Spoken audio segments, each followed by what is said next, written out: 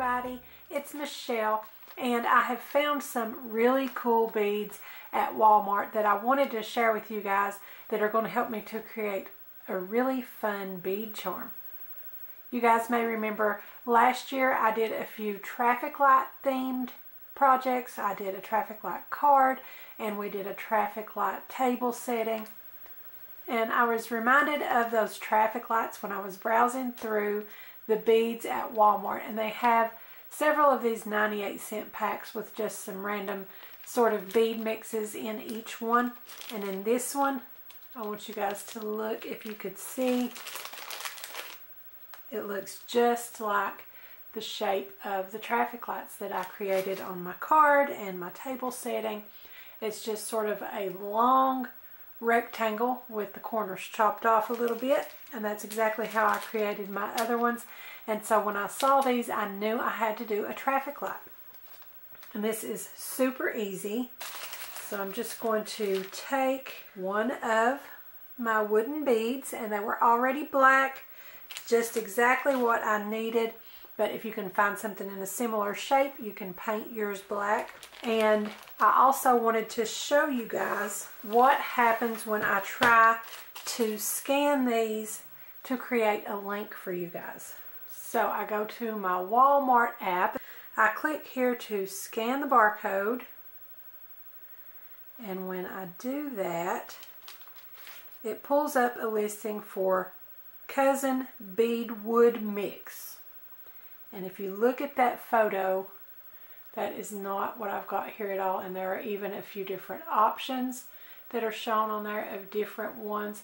So this may be something that if you want the specific one, you may have to find these in store. And they're usually on the bottom shelf in the beading aisle, just loosely in packets, and you just sort of randomly pick through there, and they've got all different kinds. So I will go ahead and put the link to this just in case you guys might be able to get something different to pull up on there. And I'll also look around and see if I can find maybe some alternative options on eBay or something that would be good for it. But like I said, you can get sort of a rectangle wooden bead shape. You can paint it black. You can create this on your own if you want to, but I was just so inspired when I saw that shape in the store. So I've got my wooden bead, and that pretty much does everything we need for the shape of our traffic light. We don't need to do anything else to it. I played around with it, maybe kind of framing up the top and bottom with some different decorative beads, maybe some daisy spacers, different things to frame it out, and it really just sort of distracted from that traffic light look. So I decided to just leave it just like it is. It's got the shape completely perfect already on its own, so we're going to leave it like that. I'm just going to use a head pin and one of my 3mm silver sequins just to enlarge the head on that pin so that it won't slip through the larger hole that wooden beads always have. I've got a jump ring and a lobster clasp to attach that. And then to create the lights on our traffic sign, we're going to use a red, yellow, and green rhinestone. And these are the 5mm flat back rhinestones that came in an assorted mix, also at Walmart. I think it was also 98 cents, 97 cents, something like that. And I'll include a link to those for you guys as well. And we're just going to attach those with some of our Loctite super glue gel.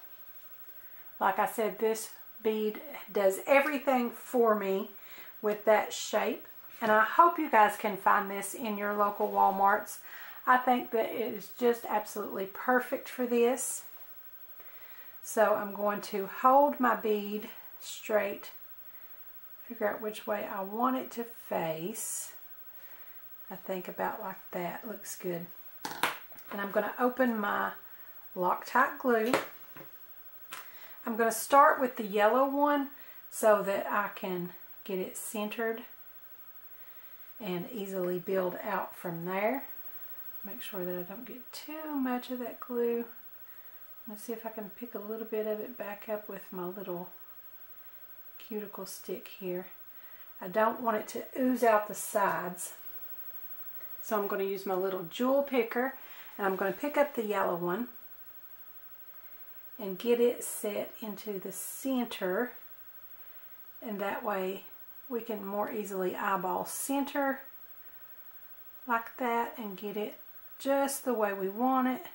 That way I can make sure that it is centered, and it'll be easier to place the other ones on either end and be able to get it straight that way.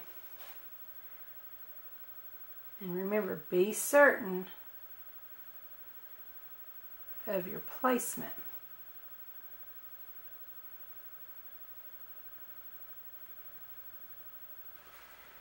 And a dot down here for the green.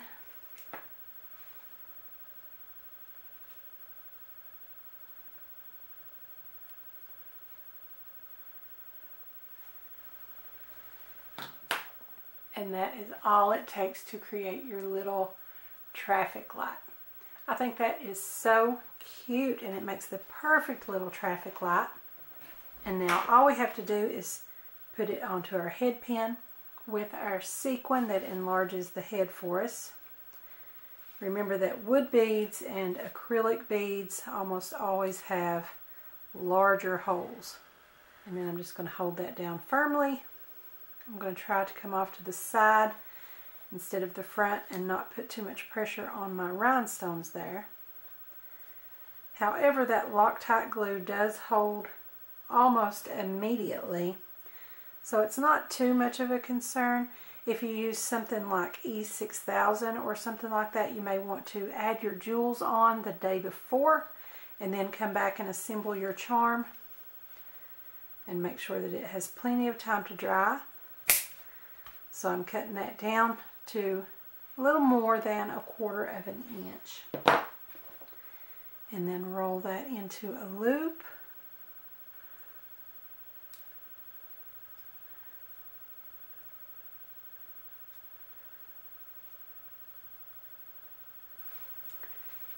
And now I'm going to open my jump ring.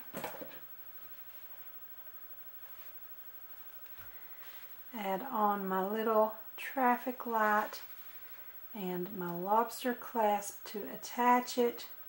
And again, use any sort of connector that you want. If you want to make 2 of these and put them on ear wires instead of lobster clasps, these would be absolutely adorable as earrings. You can attach a pendant bell if you want to turn it into a necklace. I think another thing that would be cute if you did want to make this into a necklace pendant would be to use an eye pin through there instead of the head pin. That way you've got the loop and have that loop down here at the bottom. You could dangle some little key charms like the one that I had on my wire wrapped heart pendant at Valentine's Day, and dangle some little keys from there, and that would be just adorable. This would be cute as part of a cluster of charms dangling from a rear view mirror. Perfect for a Sweet 16 or a new driver. I just love this. I think it's adorable, and I'm so glad that I found those beads that were just perfectly shaped for what I needed it to be for my traffic light. So you guys be sure to leave a comment and let me know what you think of my little traffic light bead charm. I think it is so cute. I just love this little bead charm. If you guys make one, I would love for you to share it with me over in our Facebook group, Craftie Minds.